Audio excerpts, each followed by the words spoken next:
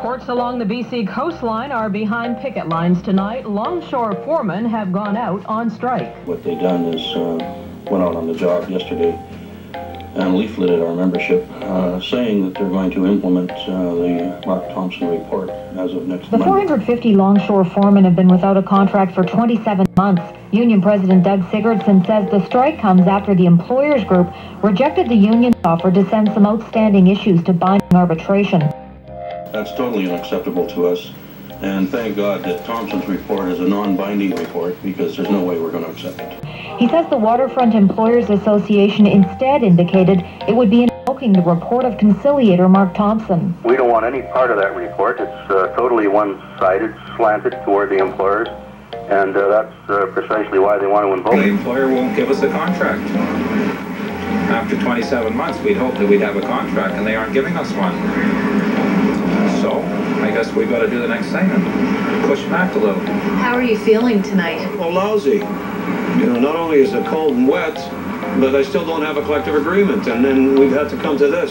Nobody wants to shut Vancouver Port down. At least we don't, not 514. And is that, do you think this will make a difference? I hope so.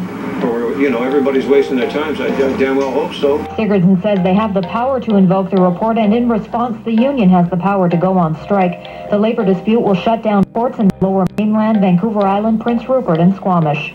Well, 514 was, the concept came from the United States, the idea of organized foreman supervisors.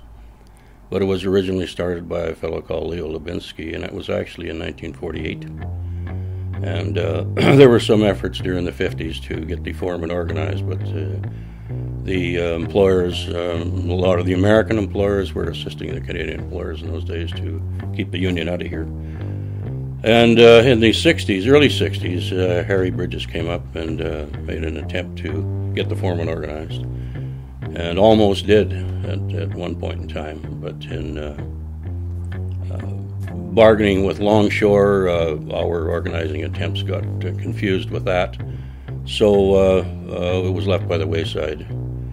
We got our charter in 1962 from the International, and from there we slowly started to organize foremen. I was a longshoreman in those days, Local 501, and we would organize as many foremen as we could for the good of the industry, as we thought, for the good of the union, I guess.